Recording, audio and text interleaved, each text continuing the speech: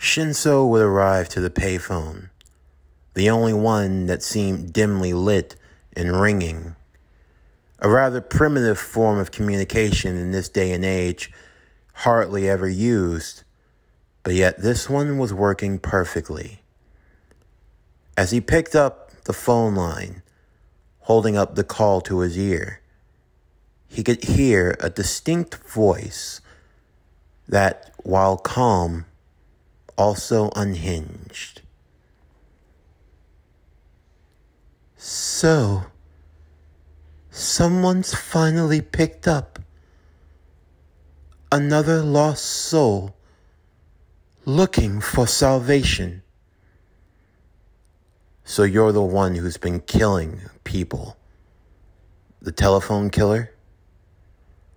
Oh, I'm far more than that. But I'll indulge, since it appears you've been the one looking for me. Would you like to meet? It's hardly possible. Even if you tried to track me down, I've had a friend using a special relay, making it quite difficult to pinpoint my location. But since you've ingratiated yourself into my realm, then perhaps you'd like to play a little game. It's called Ring, Ring. You see, right now from where I'm standing, I see a couple of little piggies who want to be cured of the disease called life. Though I imagine that from their perspective, they see things rather differently. If you hurt them, Zaz, there's no place for you to hide. I will find you. Oh, I bet you will. Did I ever tell you the story about my first kill? No? As you're probably not aware, my parents, when they died, I was rich. So rich that I could have had anything I wanted. But of course, all I wanted was them back. But I know now that it was impossible, of course. Their deaths served a higher purpose. But back then, I had yet to experience the joy of cold steel cutting through warm flesh. I had no idea that I could save these people from the relentless misery of their existence. You should have stayed that way. Really? Then I'll stop now. Hurry and find another telephone, or these little piggies will start to bleed. The phone line would hang up, and Shinso, with the assistance of Bruce, would comb throughout the area of Arkham City, looking for where the closest payphone was ringing next, and it seemed to be all the way across to the other side. The payphones were scattered, something once used no longer in service, and he was obviously cutting them on at random. You better get a move on, Bruce would say. You'll only have a short deal of time. With that, Shinso would use the grappling hook to glide through the air, looking across the landscape of Arkham City. As he switched to his detective vision, he was capable of seeing and locating any particular payphone that was in service. Its ringing would give off its echolocation from a distance, allowing for him to track it a lot faster. For Shinso, he merely rolled his eyes, even while under the mask. If he could have used his quirk the first time around, it would have made things so much easier. But unfortunately, one of the side effects of his quirk, he couldn't use it over the phone or through any form of speaker or anything like that. some form of diluting or making his voice artificial in a way, and thus his quirk couldn't activate.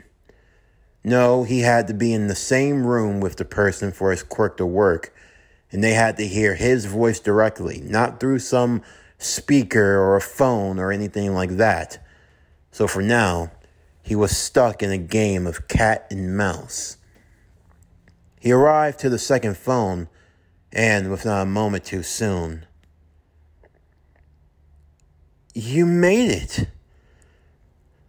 I think I will continue my story. I feel I need to talk, to confess maybe. I was rich but alone, but not for long, of course. I took to gambling, or maybe it took to me. If only I could have been good at it, maybe I wouldn't be where I am today.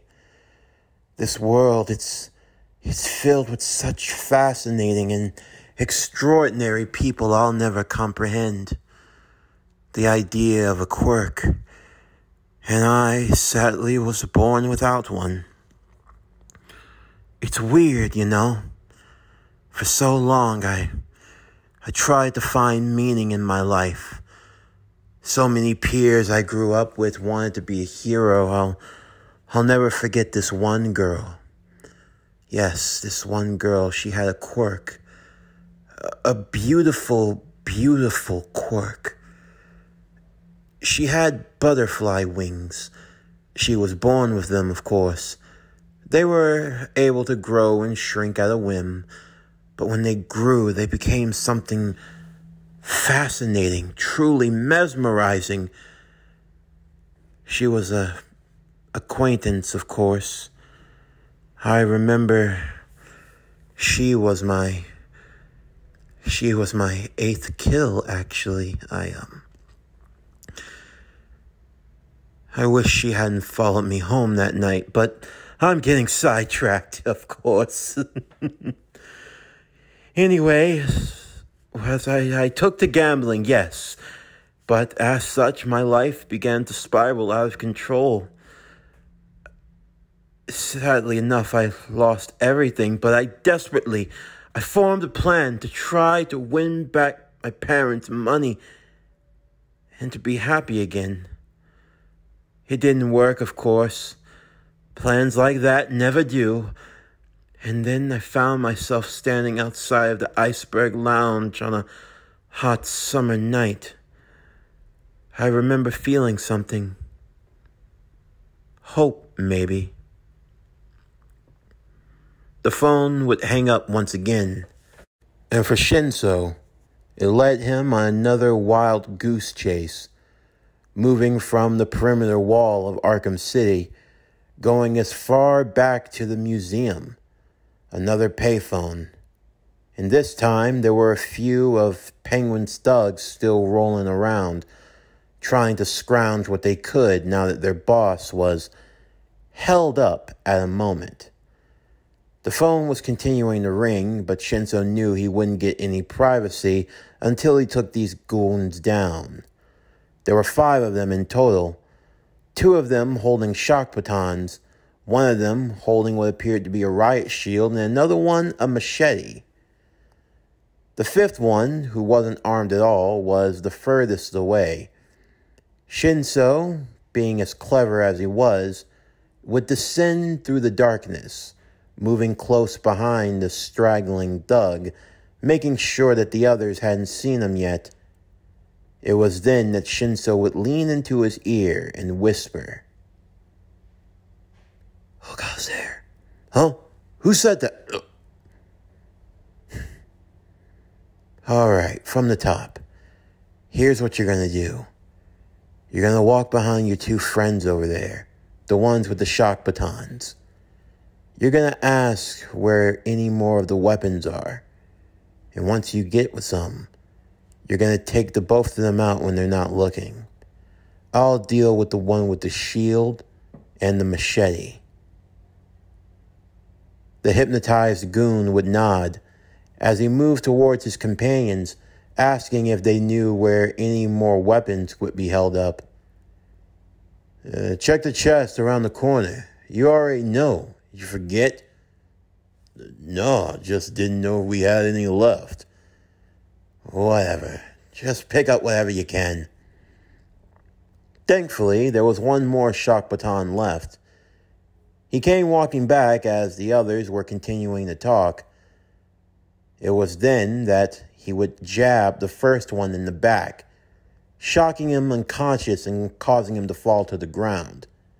The second one turned to ask what he was doing, and the two of them ended up in what was a good old standoff, and, clumsily enough, the two would end up shocking each other, the hypnotized goon and the one trying to fight in self-defense, causing them both to go down. The one thug holding the machete would quickly be taken out by Shinzo, who turned his sights to the last one with the riot shield. He would flip his cape over him, stunning him just long enough to run up on top of the shield before jumping behind and delivering a backstrike, taking him out. After doing so, he would go to answer the phone and receive yet another piece of the puzzle, all while the encryption key was running through the background, trying to pinpoint the relay and figure Zaz's location. The Iceberg Lounge. It was crawling with the disgusting flesh of humanity. And don't be misled. It wasn't just villains and loan sharks and things of that nature. No, even heroes. Those who had vices they needed to let loose. Truly the scum of society. They preach about their morals and their good judgment, only to be no different than the rest of us. You could find anything there, especially if you had the money, of course. And in the beginning, I seemed to be winning. All the cards went my way, and I found myself even at the owner's table. For some reason, I thought I would win. I thought that they would play fair. I looked around the table, and I saw who I was up against. Card sharks, thugs, wannabe criminals, and gangsters.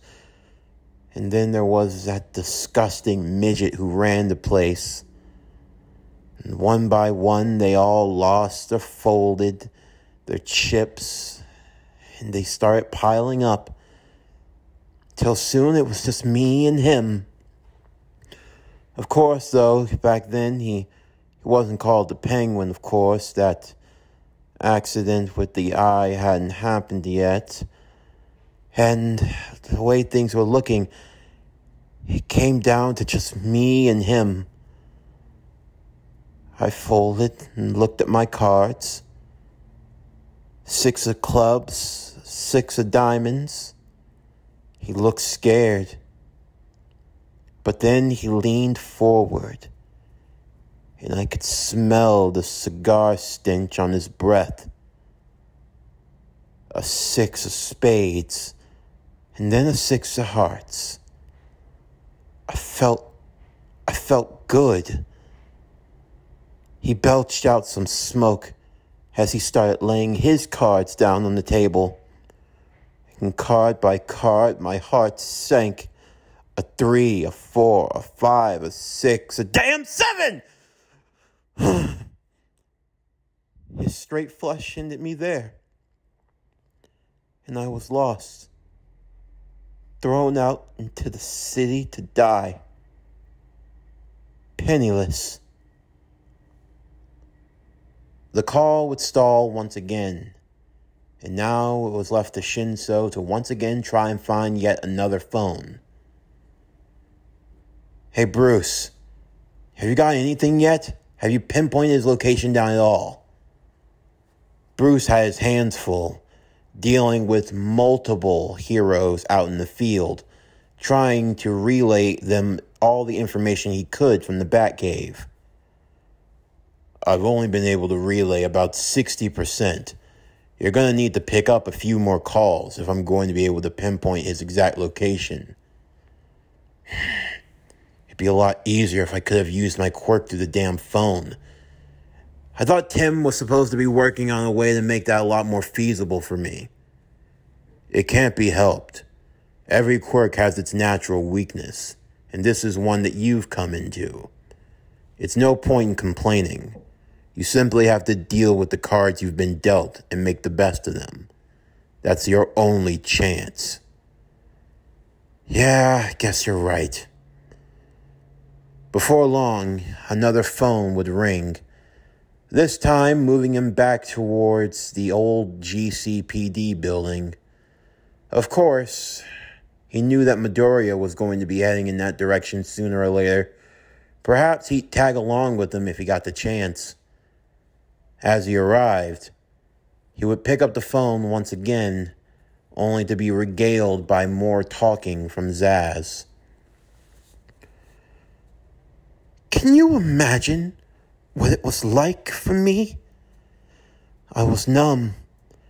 I'd lost everything and I was alone, crying like a baby staggering through the streets. And I found the answer. I found what I had been looking for. There was a bridge that looked into the deep blue sea in the cover of night, a void of darkness. I felt if I could have just jumped into it, then perhaps all my problems would go away. I'd finally be able to let go. At least that's what I wanted. And do you want to know what happened next? You want to know? Some bastard approached. He had a quirk, of course, but he didn't damn well know how to use it. Just some pyrokinetic looking for a cheap thrill. I swear. Fire users. They get this strange sense of power, all because they can spark a few flames from their fingertips. And that's all this one could do anyway. He wasn't like Endeavor, couldn't just create flames. No, he could only create little fireballs from his fingertips, no bigger than a damn golf ball. And yet, and yet this pathetic bastard who hadn't worked for anything, who didn't have a yen to his name, he held me up and demanded my money. My money! Can you believe it? I looked into his cold, desperate eyes, and I saw something familiar. I saw oblivion. I saw that we were all the same, stuck on a miserable loop that demands salvation. In that moment, I knew one of us was not going to make it off of that bridge alive. One of us was going to demand salvation, and I gave it to him. Shinzo would check with Bruce once again, asking how much of the relay had been completed. It was just over 85 to around 90%. One more call should do the trick. Although honestly, Shinzo was tired of hearing about Victor and his sob story. What was it about him anyway? Shinzo asked. What made him the way that he was? It's hard to answer. There's no any direct answer that can even be given for a question like that. What makes Victor the way that he is? But what makes any man the way that they are? A lot of times people say that one bad day is all it takes. That in one day you can lose everything. Lose sight of who you are, who you used to be. Lose sight of your morals. Everything that made you who you were. All of it can be taken away. No man is above falling from grace, Shinzo. That's a lesson you come to learn in this field. No matter how twisted, no matter how morbid, everyone at one point or another in their life saw themselves as the hero in their own story. They saw themselves as the good guy in all of it. And maybe sometimes they still do. And sometimes they give in to the darkness. And they choose to embrace the role of the villain. A quirk or not, it doesn't change the facts of life. When we're each born into this world, we have autonomy over ourselves to decide what type of life we will lead, what type of people we'll be. Ultimately, though, no one can walk that path for you. Zsasz has chosen to become a killer, and it is our job to bring him to justice. At that moment, another phone was located. Shinso would quickly dash, moving towards the steel mill of all places. He knew he had to be careful, especially given who was running the area. As he answered the final call, Zsasz was at the crescendo of his story. Can you imagine the vagrant surprise when I pulled out my pocket knife and I fought him? I fought him. It was such a rush, such a thrill. I bet he'd never been stood up to before like that, especially by someone without a quirk. Oh, he put up a good fight. He singed my hair, so much so I had to shave it all off. I still have some of the burn marks that he gave me. I consider those to be a special badge of honor, a reminder of my first tussle, my first fight. It was as if in that moment we were both dancing. We shared in the dance of life and death, walking through the valleys and the shadows. He hurt me.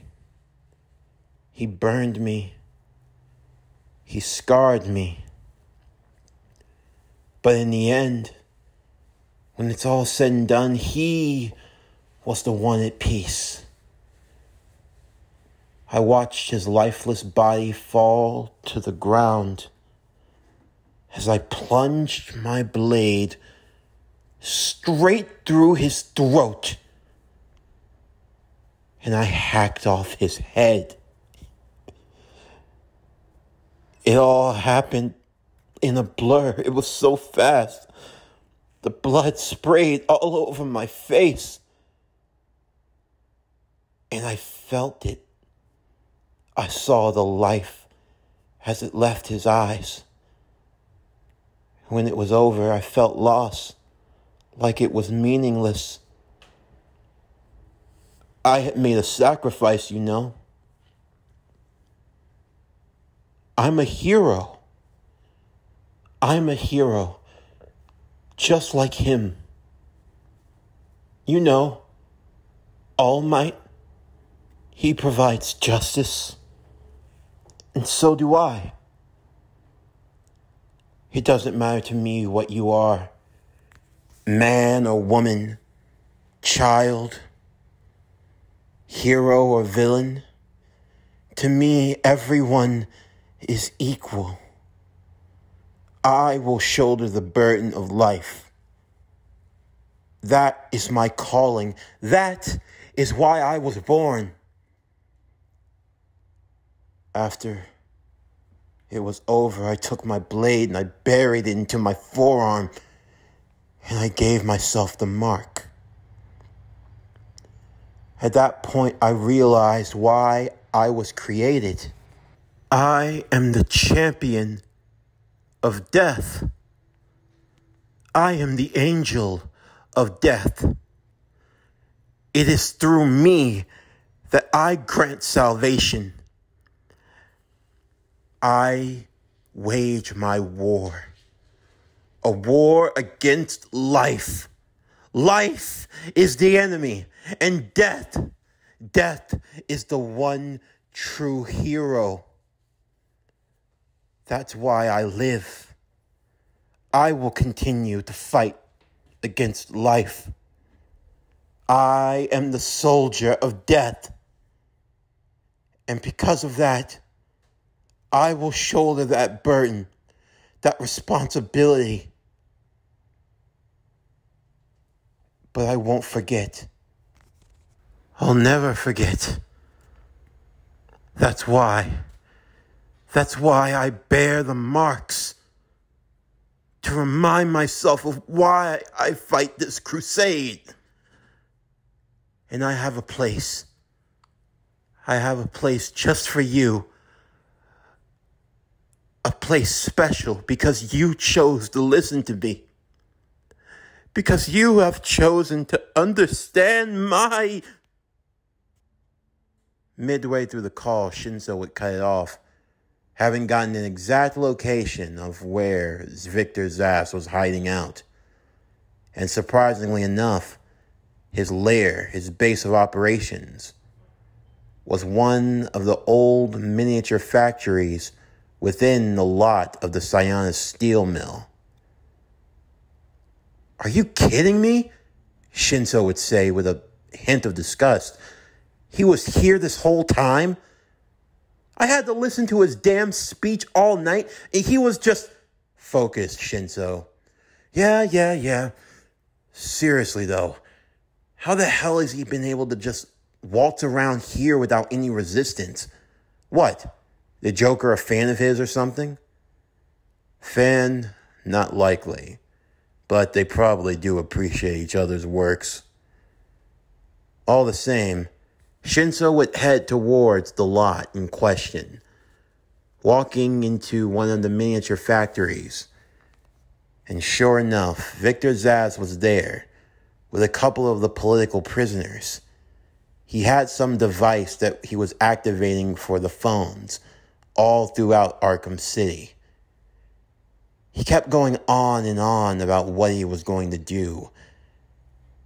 From what I've been told, this particular being is clad in black, and he wears a mask with a red X. Perhaps he too shares in my ideals, for he too bears a mark. A mark. His X. I will mark his X on the very flesh of my heart. Shinso would silently move throughout the factory, making sure he wasn't seen or heard. Thankfully, the factory was one of the cooling plants of the steel mill, the rushing waves of the running water able to mask the sounds of his boots clacking against the metal floors, hiding behind the walls and keeping himself out of sight of Zsasz. The few people that he was holding hostage, fearing for their lives, as he finally reached to the shallow wall that Zsasz stood with his back turned, waiting for the opportune moment to strike. He would break through the wall effortlessly with a single punch, grabbing hold of Zsasz from the neck and pulling him forward. Even while caught off guard, Zsasz was prepared for this, as he took his blade and tried to lunge towards Shinso, cutting away at his arm and giving him a gash across his left forearm. As he turned to him, a sinister grin etched across his face. You sneaky bastard! You've managed to track me down.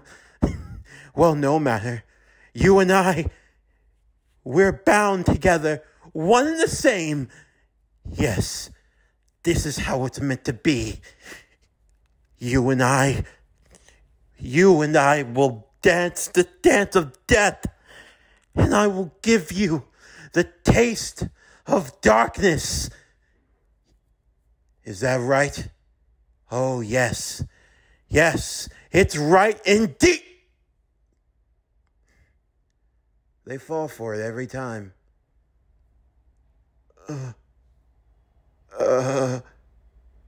Here's what you're gonna do.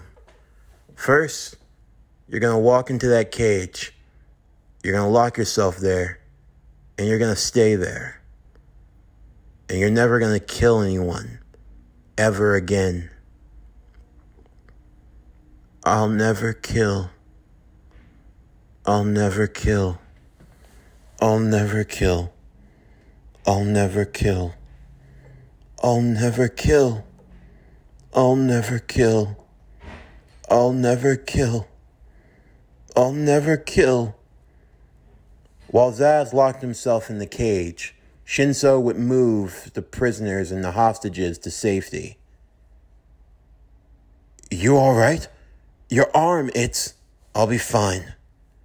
Are you all okay? Yeah. He kept going on and on about how he was going to kill us. He was. What did you do to him? One of the hostages would ask. All you did was say a few words, and now he's not even trying to fight back. Is that a part of your quirk? Who are you? You can call me the Red X. And as for all of you, I'd suggest getting somewhere secure and staying out of sight. He might be taken care of, but you're still not safe here. Wait, are you going to get us out? My friends and I are working on it. All you'll need to do is hold off and wait until a large boom could be heard. Shinso didn't know what that was, but it felt like someone had set off a large bomb. At first, he thought of the worst case scenario. Had Bakugo gotten into something way over his head, and now he was about to just nuke everything in its path? However, as Shinso opened the door, off in the distance he saw a fleet of helicopters. But they weren't any ordinary helicopters. They were military-grade choppers. And they were raining down missiles. He quickly told everyone to get back and to get to the most secure part of the building, to bunker down and hold on for dear life. Because little did they know, Protocol 10 had been activated.